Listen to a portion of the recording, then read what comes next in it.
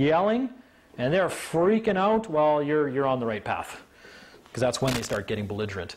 And that's one of the clues that you know that they don't know what to do next. Oh, they know what to do, believe me. They'll, a lot of times if, like I say, like we have one friend that Marty's been going to court with a couple times now, about 5 times in a row before they finally brought in their sniper judge that every argument Marty brought up, and he wasn't really as prepared as he should have been. And as soon as the sheriffs came, he did the old, I'm not going to jail for this, and sat down kind of thing, right? So, yeah. Whereas I told everybody here the story about I sent a first-time guy, my older brother. He knows a little bit about this, but not much. I sent him into family court for the first time of his life in Alberta. First hearing, we filed an affidavit and a motion for motion to quash in the court. He went down, filed it in the court at 8:30 in the morning. Court was at 2:30 in the afternoon. Went up to the courtroom, had copies for the Crown. They actually used crowns there, I think. It was the weirdest thing for family court. Or no, maybe it was a private lawyer. I can't remember. Either way. So he served, gave it to the lawyer, walked up to the clerk of the court, asked her, he goes, did you guys receive my affidavit earlier today? And she's like, are you this guy? And he's like, yeah, it's me. Oh, yes, we got it. He's like, oh, okay, that's kind of weird. So he goes and he sits down. The judge came in and he basically he just stood up and said, I'm here regarding that matter. That was it. And she, Mr. Clifford, blah, blah, blah, blah, blah, blah. He didn't address the name at all. That's why the name game is absolutely irrelevant. I can prove it. I know it because it happened with my brother. Didn't even address the name. Just said, I'm here regarding that matter. Your name that you've labeled me with, I don't care. I'm here regarding that matter. Mr. Clifford, blah, blah, blah, blah, blah, blah, blah, blah, blah, blah, blah, blah, blah. 5 minutes later, right? And she just looks at him. She's like, how do you wish to proceed? He goes, did you read my affidavit? Well, yes, I read your affidavit, Mr. Clifford. And she's been kind of nice to him, right? And he's like, well, motion to quash. Mr. Clifford! 3 minutes later, and she knew she was just trying to draw him into an argument that was irrelevant. He knows that, because unfortunately, I hate to admit it, he's kind of smart like that sometimes, and I've taught him well. So after about 2.5 minutes of that, she's like, how do you want to proceed? Excuse me, did you read my affidavit? Yes, Mr. Clifford, I read your affidavit. Motion to quash. Mr. Clifford, there's children at stake here. 4 minutes later, he had to interrupt her. He finally said, excuse me. Did you or did you not read my affidavit?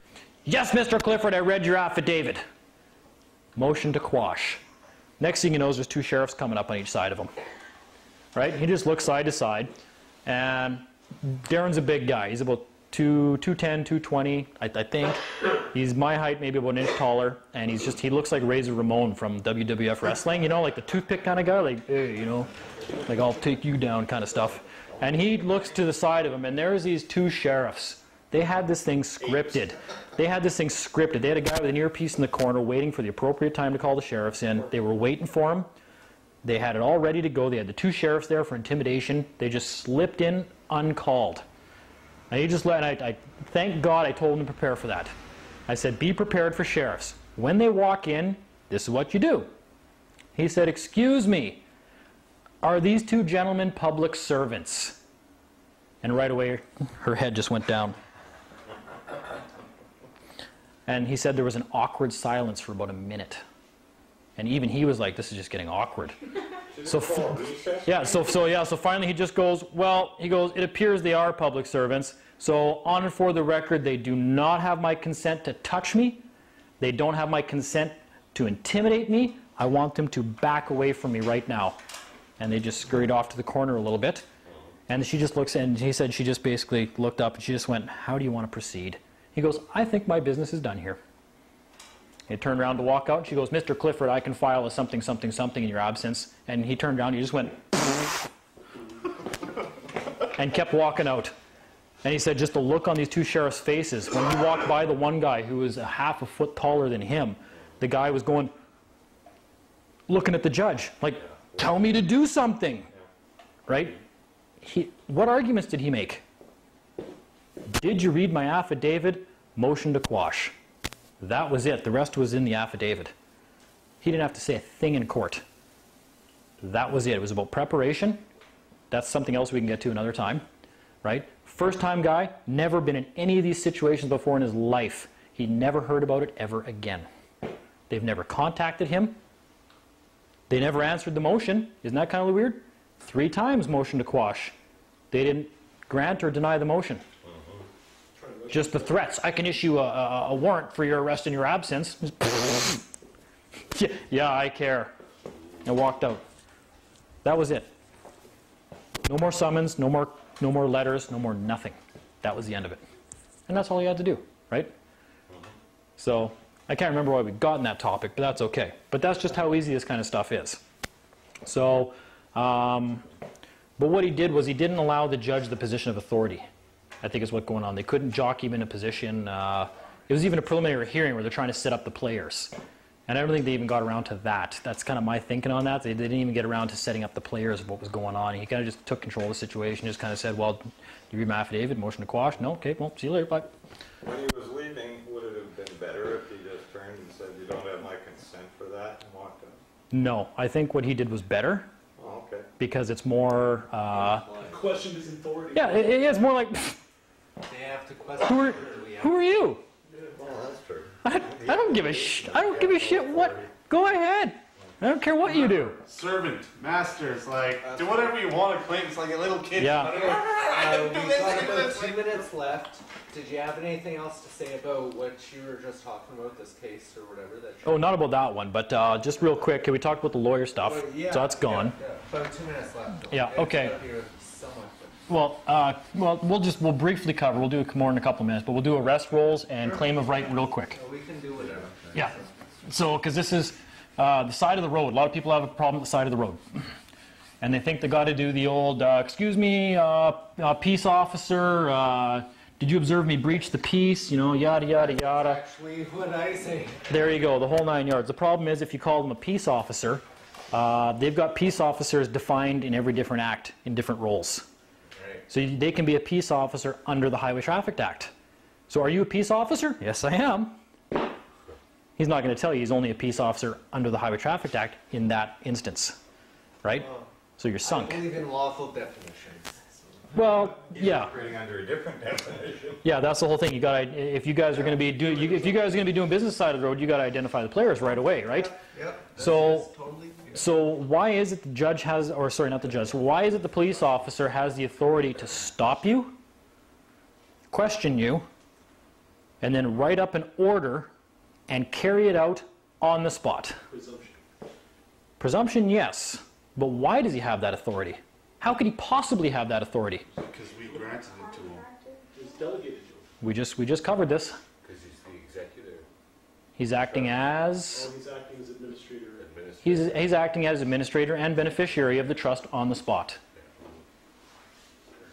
And you're the trustee, and you're not doing what he told you to do. That's your first court appearance. He's making the presumption that you're the trustee. Right on the side of the road. So you got a cop that pulls you over, and that's the arrest rolls right here, because people wanted to talk about that when we got back. The arrest rolls when you get pulled over. And people are, I even did that one time. Excuse me, are you a peace officer? And the guy's like, yeah, I'm a peace officer. I'm like, all right, well, what's your claim against me? He's like, I don't need a claim against you. And I was like, well, blah, blah, blah, and I got kind of mad about that, right? And then the guy, but he was right. He was absolutely right. He's the executor. He's acting as the executor, and I didn't remove that from him, right? I got a friend that calls that stripping titles. And they understand this? Yes, they know this. Okay. They do. Absolutely, and This is a whole new lesson, though. This is a whole new lesson, so we'll get into that another time. But that's basically what's happening at the side of the road. Is you've heard people, you've heard people say it before, so we can further explain that about you're holding court at the side of the road. People used to tell me that 5 years ago, and I'm like, what are you talking about? We're not holding court at the side of the road, right? Well, in trust law, you are, because court is any administrative proceeding where the 3 parties are present, and they are. Yeah. He's the ground and Because he's 2 of them, and you're the trustee. That makes your next appointment the appellate court. Well, then they just railroad you through from there. They just continue on with the presumption from there. They make it more formal. They add more players, right? That's an excellent more other people having section. to get Yeah. paid. So we'll get into that another time. But what you would do in that situation, because then it gets to be fun. So we can get arrest rolls gone. Claim a right. That's the comedy of it. Yeah.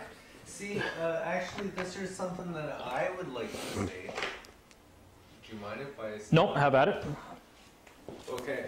I am Patrick. I'm the current Chief Administrative Officer of the Canadian chapter of the Rural Freeman Society. I know that it's a mouthful to say, but the claim of right is one of the big spots that people stumble at, because the claim of right can be applied to anything. It's not just a demand for free hydro or demand for whatever. It's hey, this here's my life. You know, you got something coming into my life. Yep. This here's what I live.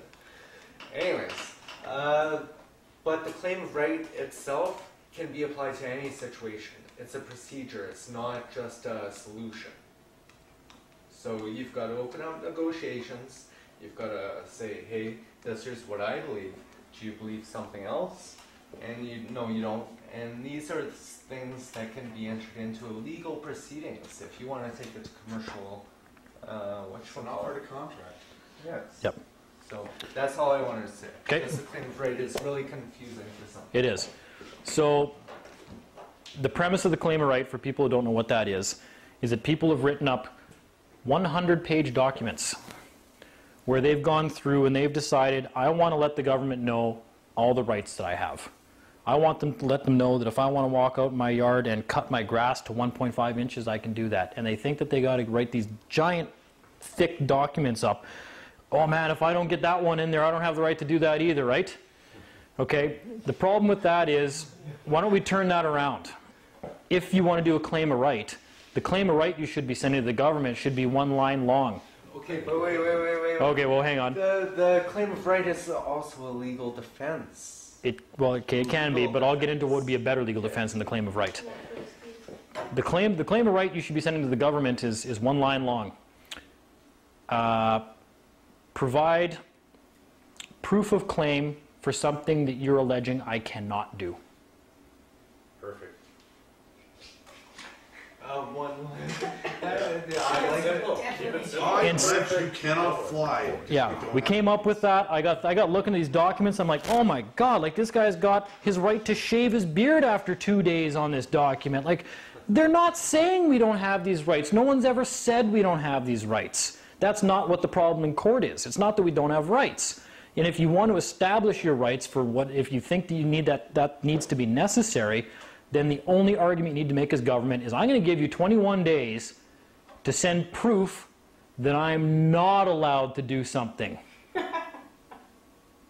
Guess what? If they don't send you a reply, then I guess other than not harming somebody, you can do what we already know. Anything you want. That alleviates the need for all that nonsense. So we just turned that right around on them. And then I decided after that, I'm like, well, instead of even sending that, let's just go a couple steps further with that. We can get into that in another thing altogether, but yeah. Sorry, I didn't mean to drag you off. No, it's all good. But so instead of the claim of right, you can narrow down what a claim of right is. And I've talked with a number of people here.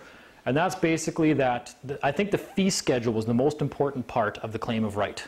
Now, it's not a claim of right. That's a contract offer. Right? Now, the theory on this, and it's completely correct, is that your rights have a price attached to them, whatever you think that they are. So you can consider, and I like to use the car lot approach on this one because it helps people understand how to negotiate with the government. It's not even a negotiation. I don't even use that word anymore. It's not a negotiation, right? Your offers are non-negotiable. And this is why. Your rights have a price attached to it because only you can determine what they're worth. So you have a car lot. You're a car salesman. Here's your little car building lot, right? Building right here is your office. Office. Okay. Yeah, it's whatever. Okay, and here's your compound, right? And this compound encompasses what is your life and your rights and what you're able to do, what God left you as your estate, right? And everything's in here. Doesn't matter what it is. Every right is like a car. So you got all these little cars over here. I don't care if they're Pintos. I don't care if they're I don't care if it's your right to shave.